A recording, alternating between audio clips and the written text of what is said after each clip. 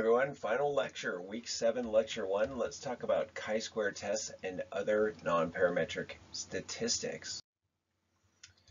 So when do you use non-parametric statistics? Well, when you do not have interval or ratio dependent variable. That's one case where you would use non-parametric statistics. The other one is where your data violate the assumptions for the parametric tests that you originally wanted to use, and you end up having to instead use the non-parametric equivalent of a parametric test. So remember the matrix of inferential statistics. The bottom row is parametrics, so the non-parametrics are the other two rows. The one directly above each parametric test is its backup test in case things go poorly. So we're really only going to cover 2 of the non-parametric tests in depth, but you should know that these other ones exist as backups in case you get into a problem situation. So they're kind of like weed whacker tests. The way I describe it is they're kind of odd, but they work even in situations where parametric tests fail. So like you violate the assumptions for the parametric test, you can always do the non-parametric equivalent. And to me, it's kind of like parametric tests are like mowing your lawn where, it's smooth, it's easy, it looks good. But if your lawn is too tall, you can't use the lawnmower. So you got to weed whack it, and non-parametric tests are kind of like weed whackers. You can weed whack anything, bushes, tall lawns, whatever, but it's not pretty. It doesn't look as good. So let's talk about one of these non-parametric tests, the chi-square goodness of fit test. Use it when you have frequency counts for only one nominal or categorical variable. It's got 2 or more levels, and you want to know whether the frequency in each level differs from some expected distribution, which usually is equal frequencies across all the levels. Everything is equally the same. So some examples are some sizes of Starbucks, tall, grande, venti, purchased more often. Are they all purchased the same? Are patients at a treatment center more often referred by a particular source, from the county, the courts, or private therapists? Just comparing counts across these things. How about out of 3 possible answer choices on a test, A, B, and C, you can test whether each is equally likely to be the correct answer. So the assumptions of chi-square goodness of fit: independence, that is, each person's in your study only once. The expected frequencies for each category is at least 1, otherwise get rid of that category. And the third is no more than 20% of the categories have an expected frequency less than 5. So weird assumptions, but none of these have to do with normality or linearity or any of that kind of stuff. They're just weird assumptions. Your hypothesis, where f equals a frequency, the null is that the frequency of group 1 or level 1 is equal to 2, is equal to 3, etc., etc. There is no significant difference between the observed frequencies and what would be expected if the categories were all equally likely to occur. That's your null. Your alternative is that they're not all equal. There is a significant difference between the observed frequencies and what would be expected if the categories were all equally likely to occur. So it's saying basically all the categories and the null are equal to each other given, up or down an extra marshmallow in your Lucky Charms. The alternative is saying, nope, they're not all equal. This isn't just chance. There's a difference. So this is an omnibus test. It compares all categories to each other at the same time. So it is one of those omnibus tests. So you know it. We're going to have a post hoc test. When you reject the null, all you know is that, okay, well, at least one category has a higher frequency than at least one other. But it could be more than that. Could be 2 categories differed. Could be they all differed. So you got to do a post hoc test after rejecting the null to find the specific differences. Your decision rule for your chi-square is if a simp sig is less than 0.05, you reject the null. That means the frequencies are not all equal across the categories. If a simp sig is greater than 0.05, retain the null. The frequencies are basically equal, for all intents and purposes. Your post hoc test, when you reject the null, is to look at these things called residuals. So residuals are the difference between the observed and expected frequencies for a given category or cell. And that's where you figure out where the differences are. Bigger plus or minus residuals mean more important for the chi-square being significant. That's where your bigger differences are. Your measure of effect size is none. APA format for chi-square is this. Chi-square, degrees of freedom, sample size, then the chi-square value rounded to 2 decimals. You got to pick p less than or greater than 0.05 based on the asimp sig. So let's do one. Are the correct answers on the 10 forms of the DMV written driver license test equally distributed across possible answer choices A, B, and C? So basically, you know, is there really any logic to guess B, which is what people seem to always say, or are they all equally likely to be the correct answer, so that doesn't really prefer any advantage? So what would you expect, given that there's 360 total questions, what would you expect the distribution to be over here on the right if the null hypothesis is true? Well, you'd expect a third of them, third of the items to have A, B, and C as the correct answer. That's 120, 120, 120, or 33, 33, and 33. So your hypotheses, F1 is frequency of answer choice A, F2 is frequency of answer choice B, etc.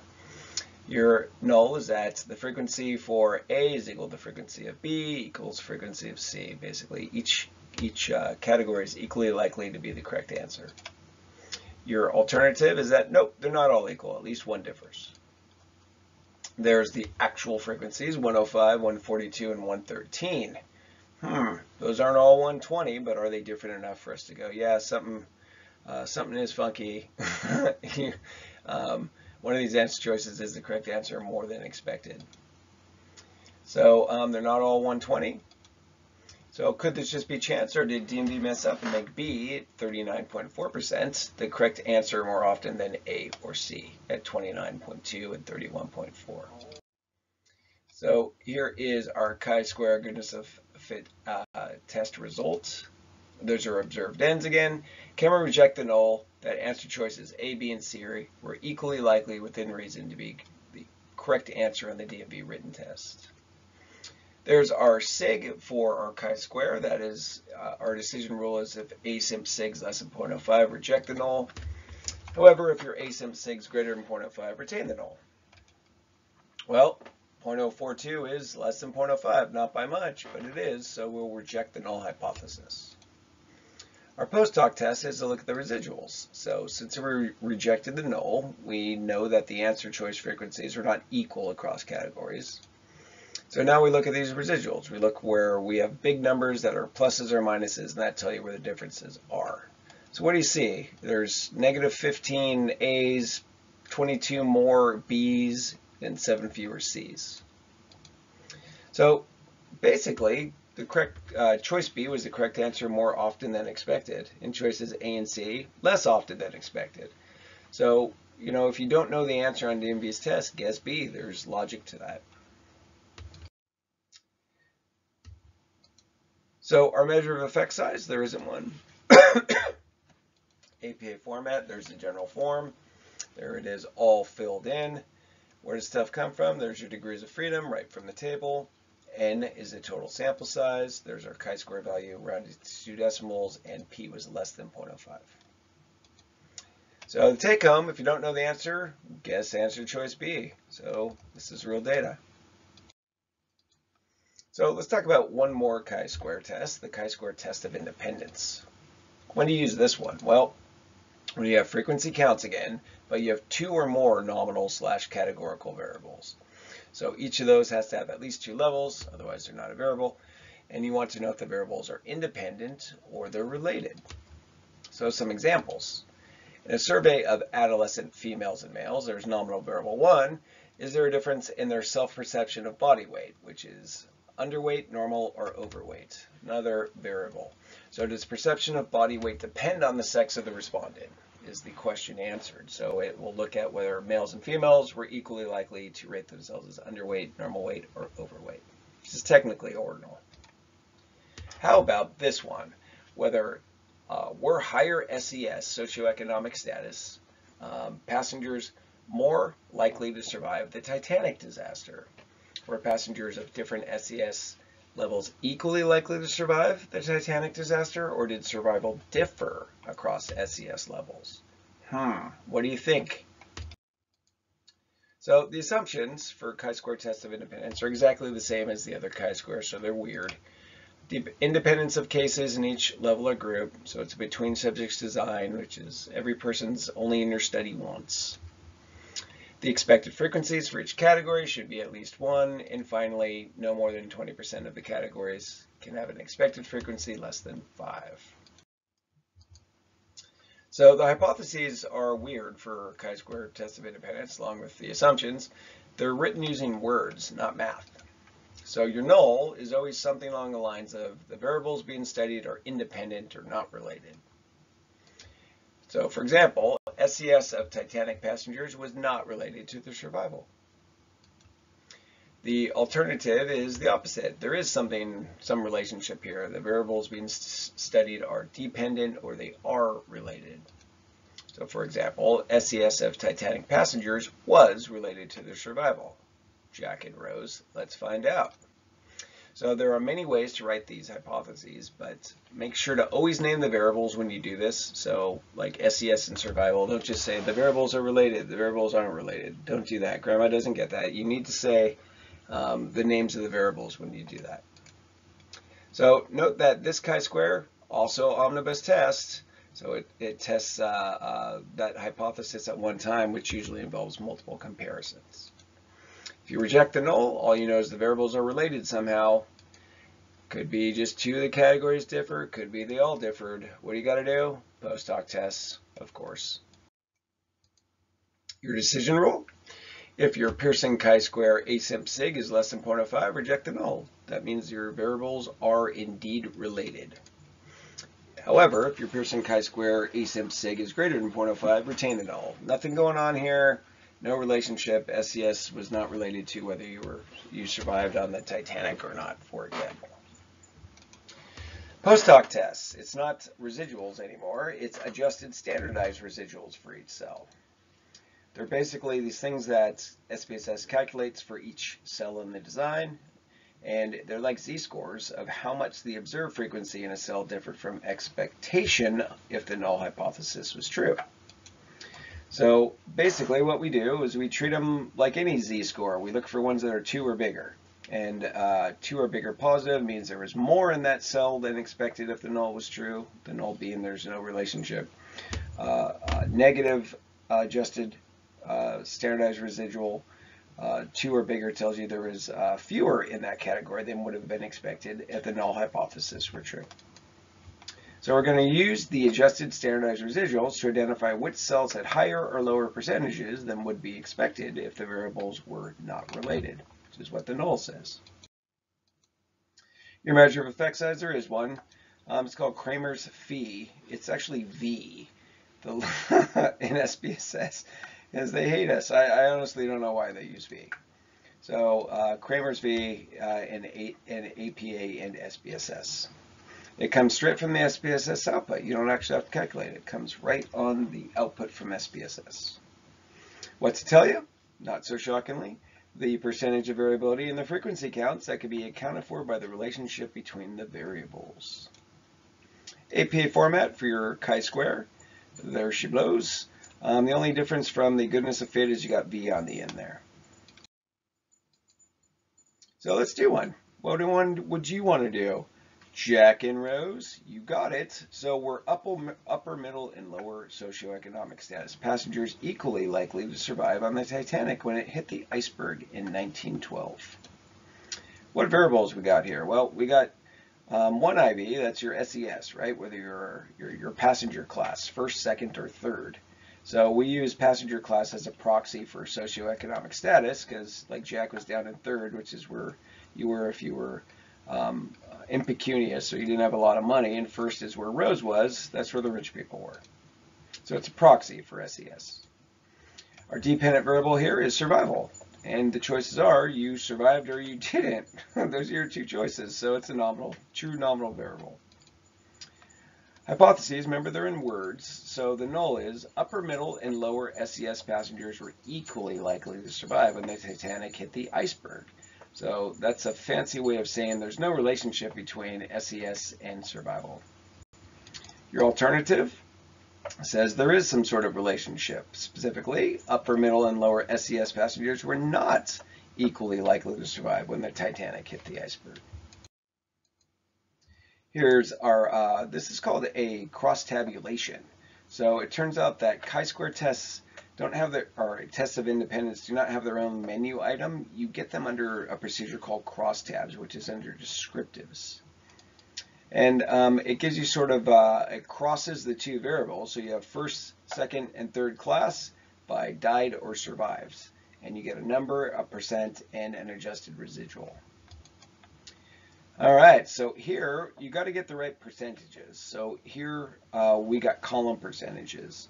So because different numbers of passengers on the Titanic were first, second, or third class, you have to sort of say, okay, within each class, what percent died? That's the appropriate one, as opposed to of those who died, what percent were first, middle, or third. Well, there was always a lot more third class people, so they'll always have a higher percent. So the only way to do this is look at the percentage, the column percentages. So because if you compare the raw counts, it's not correct, right? You got different numbers of passengers. So, excuse me, for first class, 62.5% survived. Second class, 41.4% survived. Third class, where Jack was, about a quarter. So, whoa, those sure don't look equal, right? So the question is could that possibly just be a couple extra marshmallows? Kind of not doubting it, but let's analyze it anyway. The test will tell us the likelihood you could get differences by chance that are that big or not. So could they just be chance? Let's see. Here's our actual chi-square test of independence output. That line that says Pearson chi-square is our row we want. Can we reject the null that upper, middle, and lower SES passengers were equally likely to survive when the Titanic hit the iceberg? Pearson chi-square. Our decision rule, if asim sigs less than 0.05, reject the null. If asim sigs greater than 0.05, retain the null. So remember, the null says no relationship between SES and survival. If we reject that, we know there is a relationship between SES and survival. Boom. Yeah, 0 is less than 0.05, so there's clearly a relationship between SES and survival. They are not independent. So our post hoc tests, since we rejected the null, all we know is that passengers were not equally likely to survive across SES levels, which is a fancy way of saying SES and survival are related. So now what do we got to do? We got to do the post hoc test. We got to look at the adjusted standardized residuals to determine which SES levels were more or less likely to survive. That's in the crosstab table. So we're going to inspect the adjusted standardized residuals. Here they're just called adjusted residual. We're going to find cells where the absolute value of the adjusted residual is 2 or bigger, because they're z-scores. And we're going to see if they're negative or they're positive. If we see a positive, there's more people in that cell than expected. If it's negative, there's fewer. Where you have adjusted residuals that are less than 2 tells you, yeah, about as many people were in the cell as would have been expected if the null hypothesis were true. So survival is dichotomous, so you don't have to look at both died and survived percents in adjusted standardized residuals, just pick one. So we're going to look at survival. So looking at the standardized adjusted residual, which is the adjusted residual there, it's 10.5, and it's positive. So that tells us it's bigger than 2, so that cell is funky. Specifically, it's positive. There's a higher percentage of first-class passengers than who survived than would have been expected if the null hypothesis were true, 62.5% of them. How about for second class? Well, the adjusted standardized residual there is not 2 or bigger, right? So about as many second class people survived as would have been expected if SES and survival were actually not related. So who died? Oh, well, what do you know? There's a negative adjusted residual for third class. That's 2 or bigger, and it's negative. That tells you fewer third class people survived than would have been expected if SES and survival were not related. So first class people lived, lowest class people died, middle class people died about middle class people died about as much as you would have expected if the null hypothesis were true. Take that, Rose. Our measure of effect size, again, is Kramer's V, comes from the output Darcy blows, Kramer's V 0.318, so about 0.32. So 32% of variability in survival on the Titanic could be predicted by what your SES was, your stowage class. All right, APA format, there's the general form, there's the table again, there's the information all filled out, where'd it come from, 2 degrees of freedom, total number of cases, or passengers, sorry, is 1316 on the Titanic. There's our chi-square rounded to 2 decimals, P was less than 0.05, and V comes from that symmetric measures table. So overall, what do you tell Grandma? Well, you tell her higher SES passengers, 62.5%, were more likely to survive than lower SES passengers, 25.2%. But middle SES passengers at 41.4% survived at the expected rate. So there are some other non-parametric tests I just want to introduce briefly, just so you know about them. There's something called the Mann-Whitney U test. Notice that it's above the independent samples t test. It's backup. It's a non-parametric test that's used to compare 2 independent groups of sample data, particularly if the DV is ordinal. It's also used if the DV was interval or ratio, but the data severely violated the homogeneity or normality assumptions for independent t, or the sample sizes are really small and unequal. So it's basically the non-parametric equivalent of the independent t-test. One last one is called Wilcoxon's matched pairs signed ranks test. That one is right above the paired samples t-test, so it is the backup you can use if you violate the assumptions for that test. It is a non-parametric test that's used to compare 2 dependent or paired groups of sample data, particularly if the DV is ordinal. It is also used, as we discussed, if you have interval or ratio DV, but the data severely violate the assumption, normality assumption, homogeneity assumption, or the sample sizes are really small, possibly. Can't be unequal if it's the same people, right? So it is the non-parametric equivalent of paired T. So we're not going to cover, but know that there is a Kruskal-Wallis H test, which is the backup for one-way repeated measures ANOVA. And know that the Friedman-Ranks test is the non-parametric equivalent of the repeated measures ANOVA, just in case you need it in the future. So that's it. Last lecture. Give it a shot. Try those chi-squares. You're going to do the Hoopty car rental and post any problems you have in the discussion.